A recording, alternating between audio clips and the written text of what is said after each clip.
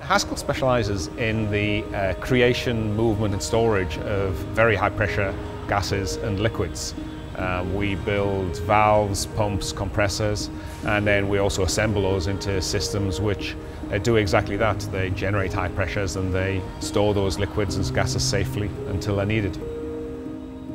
One of the neatest things about hydrogen as a fuel for your vehicle is that the refueling experience is exactly the same. You roll up, you take the nozzle off the dispenser, you stick the nozzle in your car, you pull the trigger, it fills, you drive off. That's it. The only byproduct from using hydrogen for powering a vehicle is water. This is probably the most exciting time you could pick to be in hydrogen. Our business tripled the capacity for hydrogen refuelling stations here in the UK plant, and at the same time we're adding that same capacity in our plant in northern France, which will come online in 2022. And then on top of that, technology of the future for stations is for much bigger stations, much higher flow.